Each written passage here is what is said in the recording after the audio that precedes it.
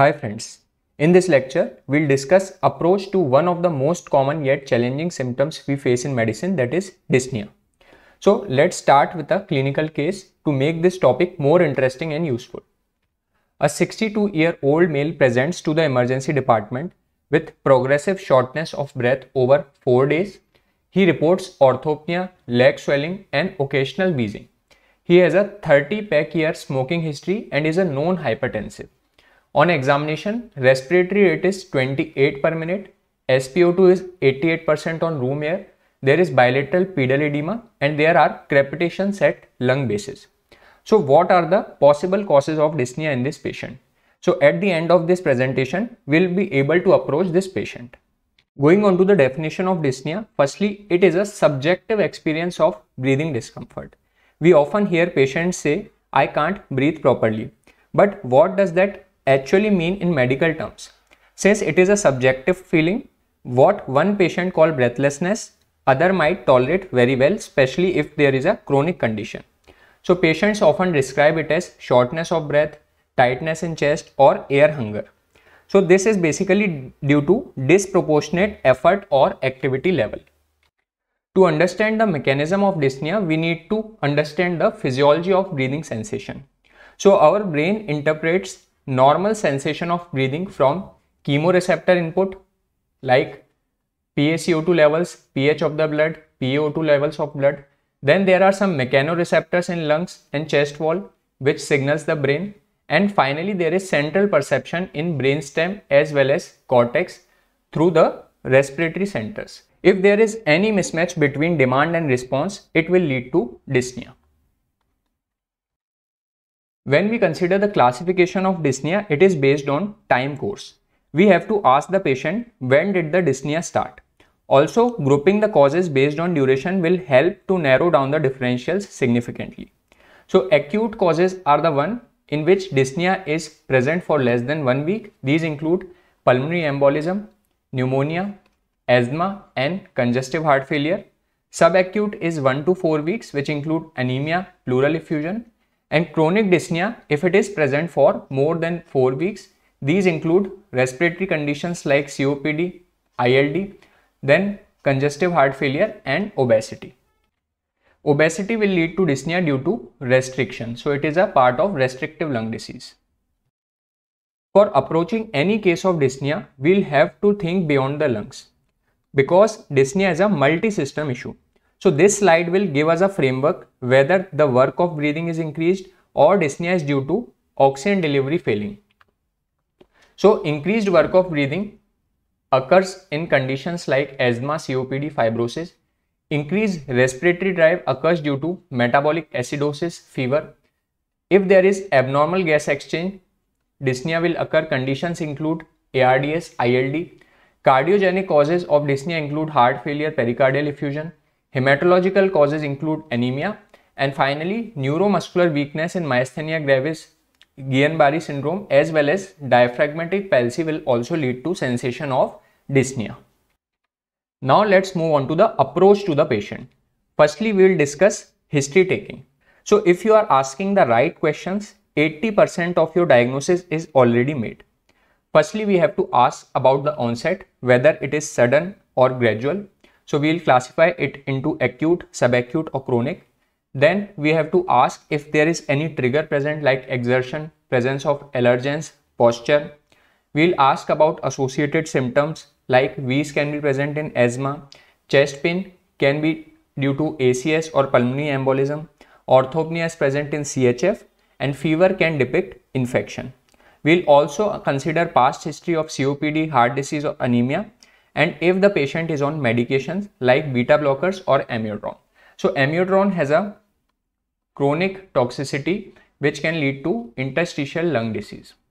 So we have to identify the red flags among the history. So the red flags include sudden onset of dyspnea, presence of chest pain, orthopnea, which basically depicts cardiac causes dyspnea and we have to refer this patient to cardiologist as soon as possible. Likewise, examination in a dyspnea patient is also very helpful. So we have to do head-to-toe examination. Raised JVP and pedal edema will be suggestive of heart failure. Pedal edema is suggestive of right heart failure. Then crepitations can be heard in pulmonary edema due to heart failure. Also, fine inspiratory crackles can be heard in interstitial lung disease. Wheeze can be heard in asthma, COPD. Also, wheeze can also be heard in congestive heart failure. These are termed as cardiac wheeze. Asymmetry of chest can be seen with pneumothorax and pleural effusion. So these are the basic examination findings which can identify the cause of dyspnea. Now all we have done in history and examination, we need to back up it with some evidence. So here comes the role of labs and imaging. Also keep in mind, not every dyspnea patient requires a HRCT thorax. So tailor your approach according to the scenario. So basic workup of dyspnea includes CBC, which will rule out anemia or any infection. We'll advise ECG to rule out any cardiac ischemia or pulmonary embolism. So basically pulmonary embolism can show sinus tachycardia. There is a typical ECG sign known as S1Q3T3 sign. There is a deep S wave in lead V1. There is presence of Q waves in lead 3 and T wave is inverted in lead 3. Then chest X-ray can identify pulmonary cause of dyspnea. Also we can see cardiomegaly in chest X-ray, and we can also identify some valvular heart diseases like MS, which will show straightening of left heart border. ABG to rule out any acidosis. Anti-proBNP to rule out cardiac cause of dyspnea. D-dimer for pulmonary embolism, and spirometry for chronic respiratory cases as well as bronchial asthma. Now if we are not able to identify the cause of dyspnea on this basic workup, then we will go to advanced workup, which includes HRCT, chest, echocardiography, pulmonary function test including DLCO, flow volume curves. Then finally ventilation perfusion scan can be done for pulmonary embolism.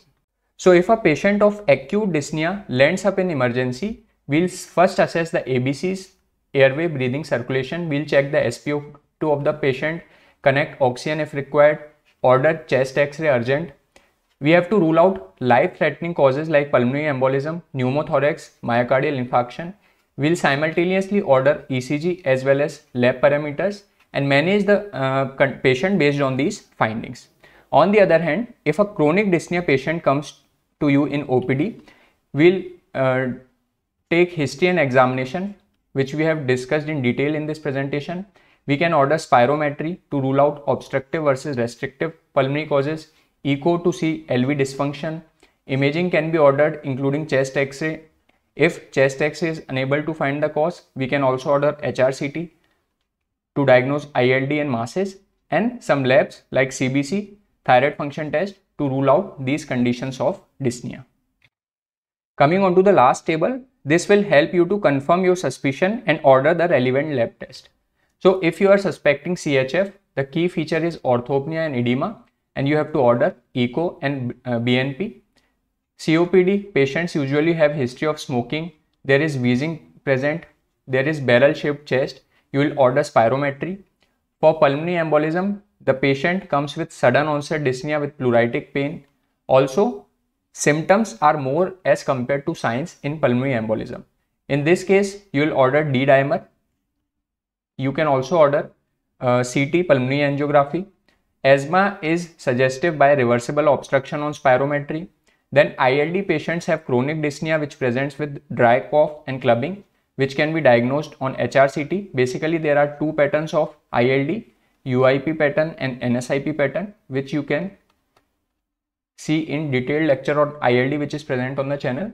And finally, if you are suspecting anemia based on paleness and fatigue in patient, you will have to order CBC. Now coming on to the clinical case, which we discussed in the beginning of this presentation. So our patient was having dyspnea over 4 days with orthopnea, leg swelling, occasional wheezing. Patient is a smoker and hypertensive. SpO2 is 88%, respiratory rate is 28 per minute. So what is the diagnosis in this patient? So we'll approach the patient as we have discussed. Firstly, we'll see the onset. Since the onset is 4 days, which is less than 7 days, it is acute onset dyspnea. Acute onset dyspnea. Now, when we consider risk factors, these include smoking and hypertension. Then associated features include orthopnea, then leg swelling, pedal edema is present, wheezing, crepitations at lung base. So all these findings are suggestive of cardiac cause of dyspnea due to CHF. This CHF precipitation can be due to acute MI. So in this case, we have to order urgent ECG. Also, BNP and 2D echo will help. So we have discussed in detail how to approach a patient with dyspnea. Now there is a MCQ for all of you, which you can answer in the comment section. Which of the following features most reliably distinguish cardiac dyspnea from pulmonary dyspnea? Options are wheezing, orthopnea, productive cough, or chest tightness. Do comment your answer in the comment box.